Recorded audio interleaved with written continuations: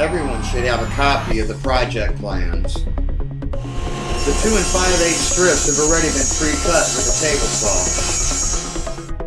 After looking at the plans, take a tape measure and place a mark on the board. Use a speed square to draw a line. Measure all parts of the project. Now using a chop saw, cut each piece carefully. The frame layout should look like this. With the framing square, make sure the pieces are at a 45-degree angle. The corner blocks are 3/4 inches from the outside edge of the frame. Use a piece of scrap wood to mark the frame. Notice that they are 3/4 of an inch thick. Keep the board flush to the outside, draw the line to the inside. Place the corner block on the lines. Keep the board flush with the inside of the frame to make these layout lines for the corner blocks.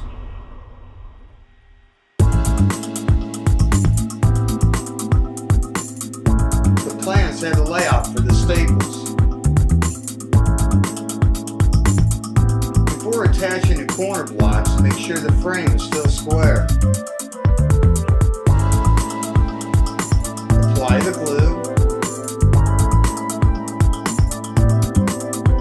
Lay the block on the lines. Holding the corner block in place, use a staple gun to attach the pieces.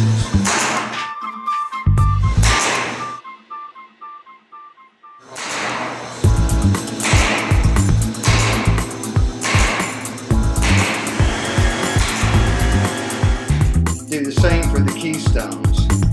If the frame is square, it will measure out exactly the same.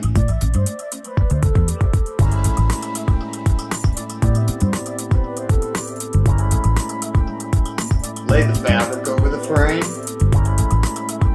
The 1/8-inch piece of wood is taped to the bottom of the stapler in order to leave some of the staple sticking out.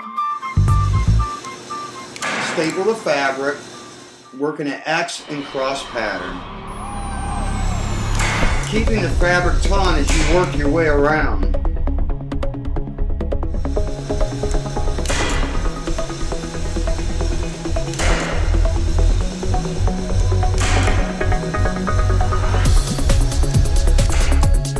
With the paint and glue mix, paint the frame.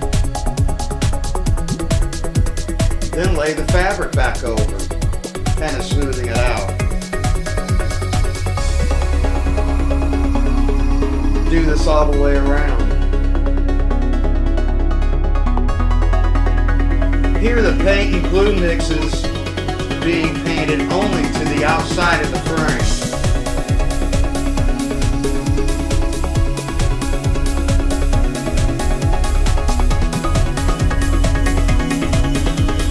After it is dry, the staples can be pulled out with the nail puller. Notice the rolling motion.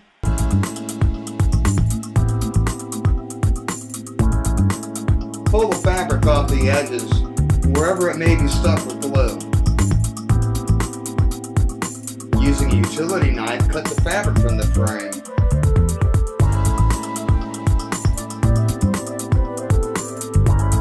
Remember, you are using a razor blade.